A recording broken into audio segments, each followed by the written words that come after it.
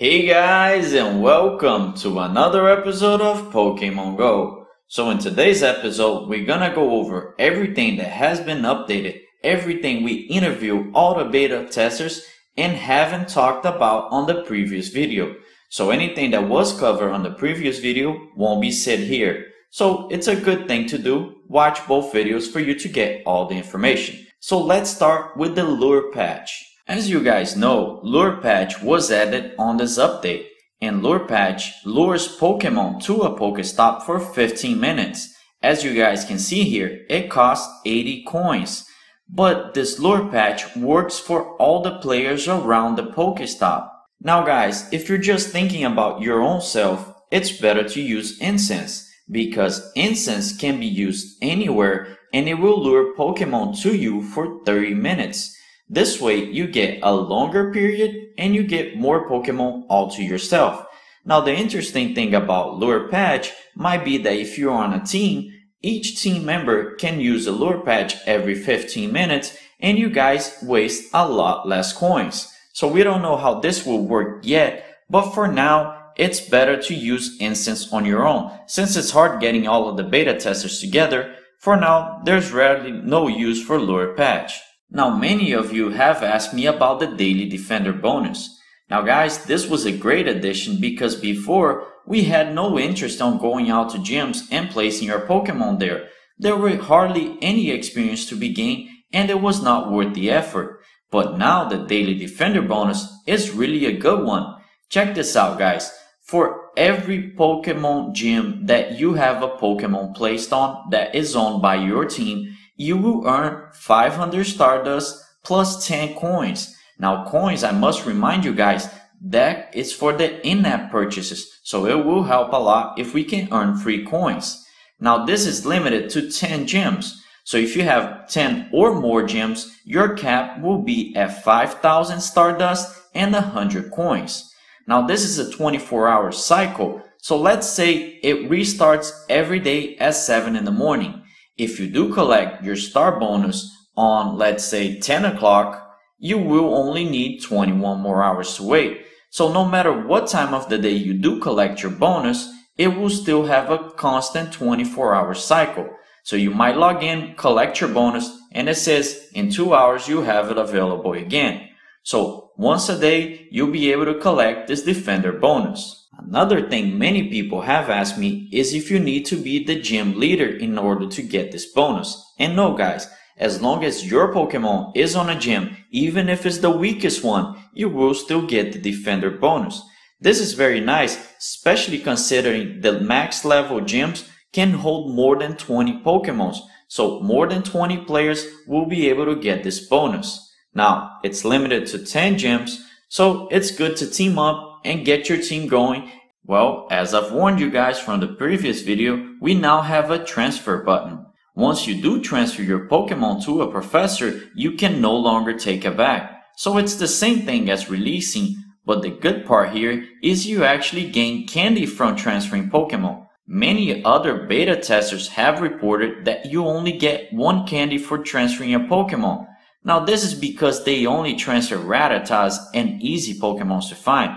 If you do transfer harder Pokemons or more evolved Pokemons, you do get more candy. Now even though this is permanent, it's gonna be a good way to clear your empty space and also to get even more candy and help power up and evolve your Pokemon. So let's see how power up and evolving is working and what percentage bonus are you getting from those Pokemon. So once you do click the power up button, you're getting about 9% CP and 3% HP bonus. So it is increasing a little bit, but guys, the more you power up your Pokemon, the more it costs to power up again. And also, it is limited to your player level, so you might reach a cap in which it's gonna say and warn you, you cannot level up anymore and you need to get your character to a higher level. So this actually works really well. If you remember the early Pokemon games, you needed to have gym badges in order for a Pokemon to respect you. This way, you can only have regular Pokemons around your player level.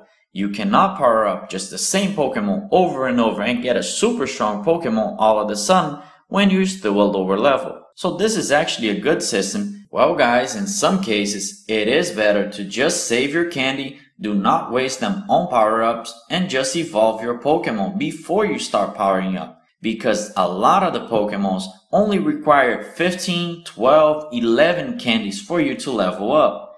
And this way, they will gain almost double the CP. So if you do put into consideration, powering up for those easy to find Pokemons actually are not worth it. So just save them and then evolve later. Now you all might be wondering, how do I get candy and how do I get Stardust and how much of it do I get? Well guys, candy can be acquired by catching Pokemons, which will usually give you 1 candy for the easy Pokemons to find. But if you do find second evolution Pokemons, those will give you more candy. We do have to remember here guys, as you can see from the image, the candy is related to the first evolution of a Pokemon. So as we can see here, we have a Machoke, but he requires Machop's candy. So even when he turns into Machamp, he's still gonna require Machop's candy. So guys, if you do catch a Machoke, you will earn 10 Machop candies all at once.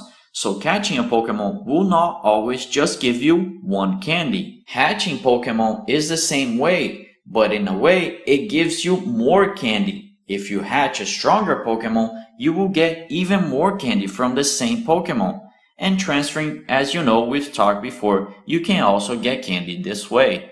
Now Stardust is a little different and even more important because Stardust can be used on any Pokemon. So save up your Stardust and use them on the Pokemons that are worth it. You can gain Stardust from catching Pokemon as little as 50 Stardust to catching a Rattata and as much as almost 1,000 Stardust for hatching a strong egg. Also guys, daily bonus will give you the Stardust as we talked on previous messages. With this update, it's also made easier for you to find and catch Pokemons because now we have a 20-meter interval between Pokemons. Before, we can only find Pokemons at around 50-meter intervals. So now, with the 20-meter, it makes it easier for you to find a radius and catch your own Pokemon. And these intervals can go up to 200 meters away. So you can see Pokemon very far away and still at very short intervals. One of the last great additions for this update is the new badges. Guys, we have many badges and most of them were added for gym battles and gym prestige and keeping a gym and defending. But there's also new badges for specific Pokemon types. So there's gonna be an actual badge for how many fire, water, grass, and all types of Pokemon you own. So this is gonna be easy to keep track of how many of each type Pokemon you're finding, and also guys, know which are more common around you, which one you want to search for more. So this is gonna be very fun. And the last very cool thing about this game, it seems that all Pokemon have the original Game Boy sound, except of course Pikachu, which actually says Pikachu. So that's very fun. We actually thought everyone was the same, but Pikachu seems to be the different one. So guys, please subscribe to the channel, please support us. We'll be bringing the most up-to-date information from all of the beta testers, all for you guys on a very simple video. So I thank you all and train on.